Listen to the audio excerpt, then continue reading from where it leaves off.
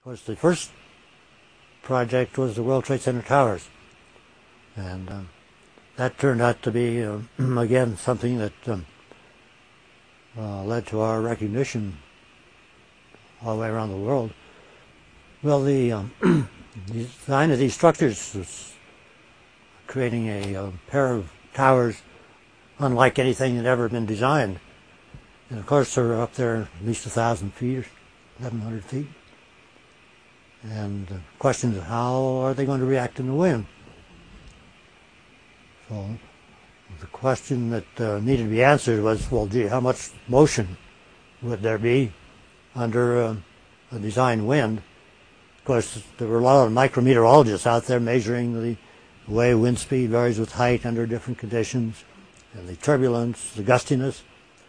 The only trouble is, out in the field, the atmosphere is kind of capricious. It'll change direction and speed. And so it's very difficult to get detailed relationships between different flow parameters. So that was the objective, to develop a facility that you could reproduce this flow, but under steady conditions. So with that objective, I designed the meteorological wind tunnel, which is actually a boundary layer wind tunnel. And the design for that was to be able to get the thermal conditions. So the new wind tunnel was designed with the aluminum floor that could be heated or cooled. So if we wanted to look at flows in the summertime, we'd heat the thing, cool it off in the wintertime. But we also were able to control the temperature of the air coming into the test section. So we could reduce about all the conditions that we find in the natural winds.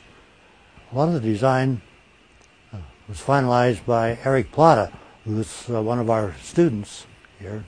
He was here on a scholarship from Germany.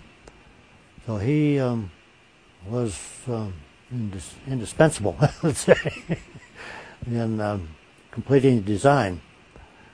And then in 1961 or so, I took off to Cambridge on a sabbatical, and I left final design up to Eric Plata. Well, it was more than the design, it was actually supervising the construction, putting everything together.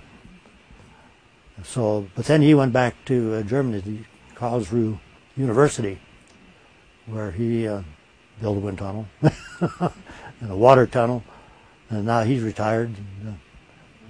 But he went on to great things. The Sears Tower was having some troubles, and it was in conjunction with the glass. As you remember, the Sears Tower has these steps, setbacks as you go up. Well, some of these setbacks, the strong vortices were forming, and that produced like little tornadoes, very low pressures, and that broke out quite a lot of glass in some areas. So we ran a special study with many taps, pressure taps, to measure what was going on, and they had to strengthen up the glass. So that's one of the things that's routine now in studying the buildings, and that is to measure pressure maybe 400 or 500 places around the building, and you get the peak pressures, the pulses, and then design the glass to accommodate to those loads. So these wind tunnels are called boundary layer wind tunnels because of the long length of the test section, which allows the flow to actually get into equilibrium with the conditions that cause the turbulence and change the wind speeds over height. So that way we can get temperature differences, stable, unstable flows that nobody else has the capability to do. Yeah, the space shuttle, you kind of wonder, well, what would we be doing with that in the wind tunnel? Because it's supposed to be flying up there in the sky. But to get these things off the ground, you have to get them in a launch position. So they're sitting here kind of vulnerable like this.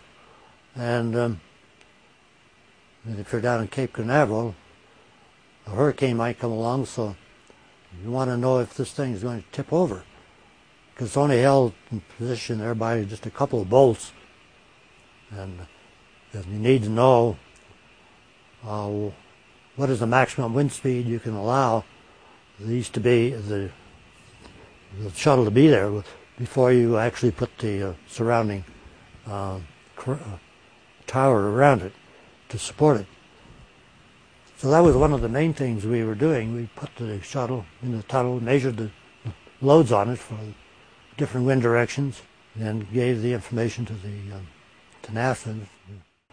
So in the wind engineering discipline that emerged out of being able to create natural winds in the tunnel, we have two main disciplines. One looking at dispersion of air pollutants, air quality studies, and the other, of course, the main one, is the effect of wind on buildings, and to design the buildings so that they'll have less damage and wind. One nice thing now is that the building codes recommend that the wind tunnel studies be done, boundary layer wind tunnels, for buildings that are unusual or have unusual shape or have certain range of natural frequencies. So it means that what is accomplished here by showing we can simulate winds and take it in the laboratory and measure the wind effect on structures has been accepted, and that's throughout the world actually. We had the conception of what needed to be done, we did it, and it worked. Now people are making use of it.